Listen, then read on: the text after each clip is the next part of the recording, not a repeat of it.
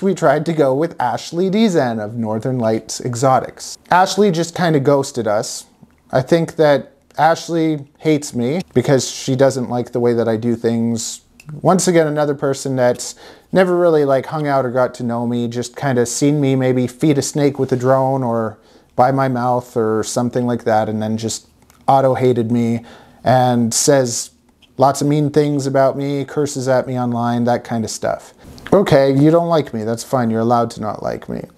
This is also someone that is constantly importing wild animals. So Ashley herself has taken in wild, rare snakes, tried to keep them and had them die on her. Do I look at her and be like, you're a terrible person for taking animals from the wild and then killing them? Like, no, it sucks, and wouldn't we all like to have snakes that look like dragons? But, you know, if they don't do well in captivity, they don't do well in captivity.